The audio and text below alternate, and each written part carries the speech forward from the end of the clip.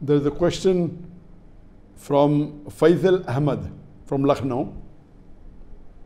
What can the child do for one's parents after they die, so both the child and the parents benefit in the hereafter? Our beloved Prophet ﷺ said that after a person dies, when he goes to the grave, everything is gone. Only thing that returns are the good deeds he has done, the knowledge that he has spread, and his pious children praying for him.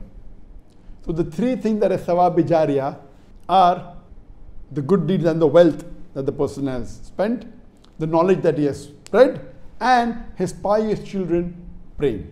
Regarding the question that what can a child do for the parents so that both benefit, the best thing he can do is become a pious human being. And once he becomes the pious human being, he should pray for his parents. So if he is pious and if he prays for the parents, inshallah the prayer will be accepted. Then you pray for your parents for Jannat al-Firdaus al-A'la.